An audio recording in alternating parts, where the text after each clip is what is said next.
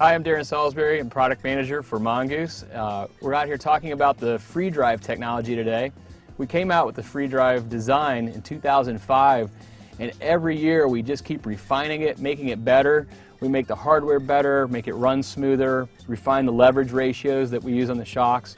You know, the FreeDrive stuff is it's an awesome platform, and it enables our all-mountain bikes to be true all-mountain bikes, because the climbing aspect of it is, in my opinion, superior than other bikes, because it climbs more like a hardtail, which is what you want. And when it descends, it's free to suspend, which is what you want. So it's a truly, that platform truly creates an all-mountain bike that can do everything. One of the key aspects of the FreeDrive design is it actually has a very high pivot. Normally, if you had a high pivot, you would have a lot of chain growth, which would restrict how your shock moves. But with our system, our bottom bracket actually runs independent with this linkage of what the rear triangle and the front triangle are doing, so it isolates that. We actually have very, very little chain growth in the system.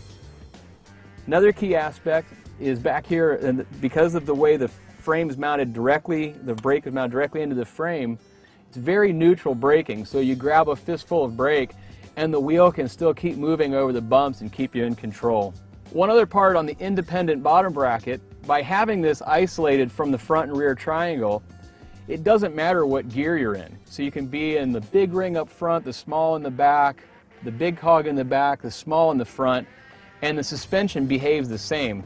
Most designs don't do this. Most other companies' designs will change how the suspension feels as you change the gearing.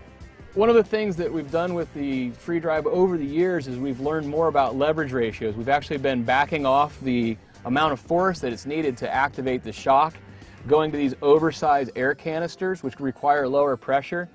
And what that does for us, it gives us a very supple movement over the choppy stuff, yet still gives a nice ramp up at the end and handles the big hits fine too. We've been changing the position of the bearings over the years. It used to be the bearings down in this section were located inside the link, and we now have moved them outboard. We use a very common 688 that can be found on inline skates bearing, and then by moving it outboard, we create more lateral stiffness out of the frame, and it's just much easier bearing for anybody to find in the marketplace if they need to replace them.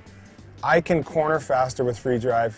I can climb better with FreeDrive. I can do more things with one bike instead of having to do specific riding, where if I'm going to go on a cross-country ride, I have to have this bike, and if I'm going to go do downhill runs, I have to have this other bike.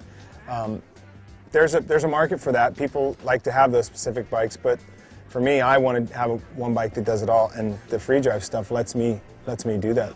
Bottom line is that we want the FreeDrive to help you have fun in the outdoors, get out there and have a great time on your mountain bike. The trail goes on forever and the party never ends.